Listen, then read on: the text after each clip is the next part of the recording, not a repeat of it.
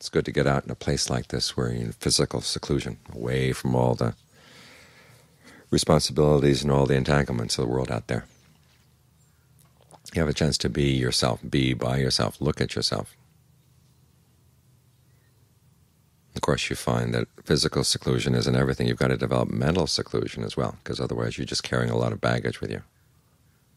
Sit down and there's the baggage all around you, pressing in on you. So you have to remind yourself you don't need to think about those things right now. The mind needs some time to be by itself, to look after itself. Develop the skills that you need to be able to look after yourself. Mindfulness, alertness,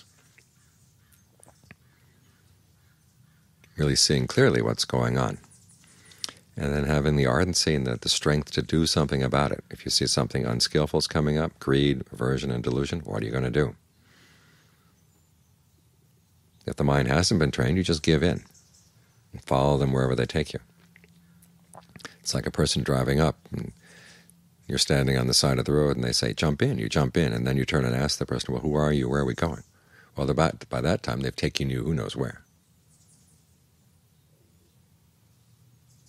So any thought that comes by, ask yourself, do I really have to go with that? Where is it going to take me?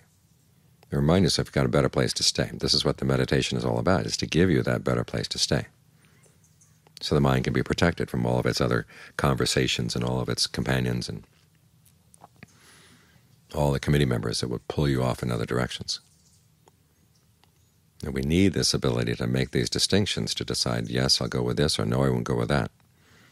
Because there are lots of times in life when we're going to have to depend on ourselves to look after our minds.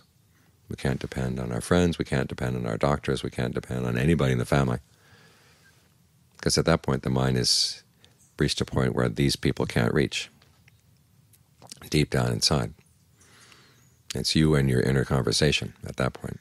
So you want to have some order in that conversation, so have some parliamentary procedure as to who gets to speak, who doesn't have to speak.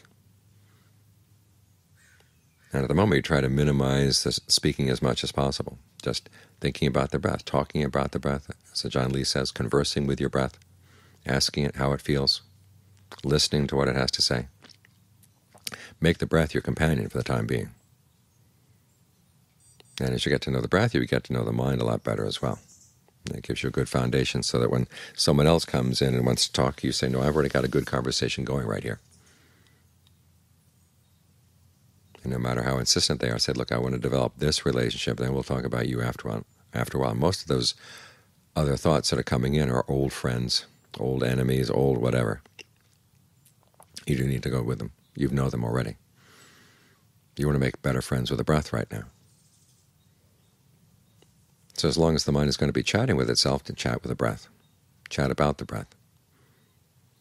This way you can shed a lot of the other things that would come in and bother you, and so you can really focus on this one conversation, get it going really well. And then when you've got this good conversation going, you don't have to give in to those other harmful conversations. And that way the mind really does begin to get a sense of what it's like to be by itself and to be happy, to be sufficient for itself, able to let go all of its other responsibilities, all of its other cares, and for the time being, learn how to take care of yourself. Because that's a skill you're always going to need.